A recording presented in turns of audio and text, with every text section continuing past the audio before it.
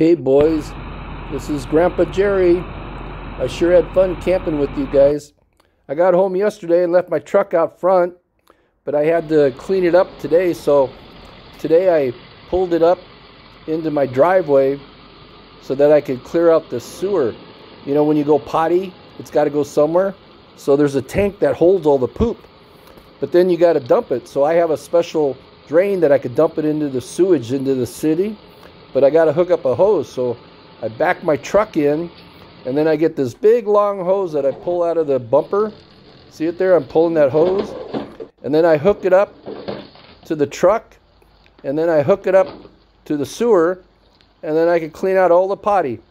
And I'm just letting you guys know that that's the kind of stuff you got to do when you go camping, but it's worth it because I had such a good time with you guys up at Indian Hills. Let's go again. Bye-bye.